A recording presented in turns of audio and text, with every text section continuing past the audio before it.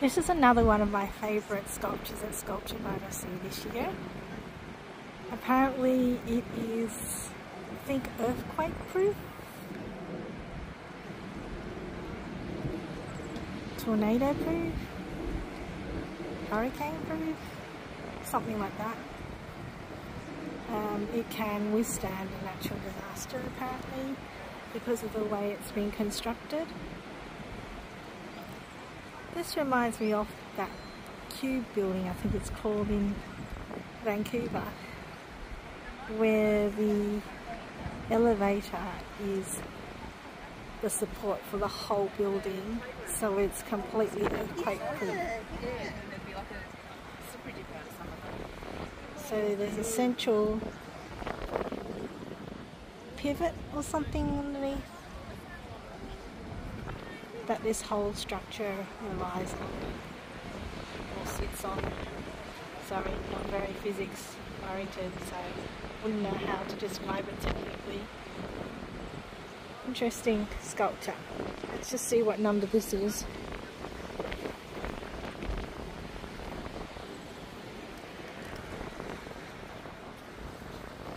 Number 38. Today's a rather windy day, so you can see it in action, swaying. An amazing piece of engineering. So that is not my camera shaking or me shaking, that's actually the structure swaying to and fro with the wind. There's been quite a bit of wind today. Hope you enjoyed that. Thanks for watching. Something like that. It can withstand a natural disaster apparently because of the way it's been constructed.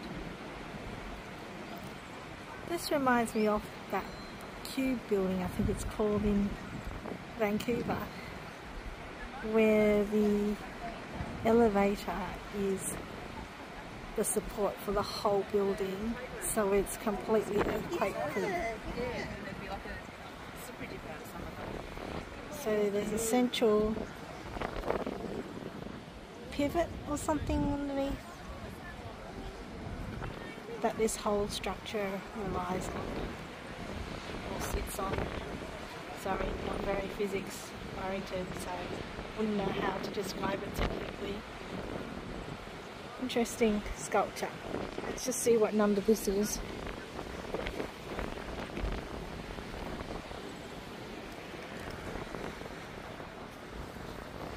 Number 38. Okay. Today's a rather windy day, so you can see it in action, swaying. An amazing piece of engineering. So that is not my camera shaking or me shaking, that's actually the structure swaying to and fro with the wind. There's been quite a bit of wind today. Hope you enjoyed that. Thanks for watching.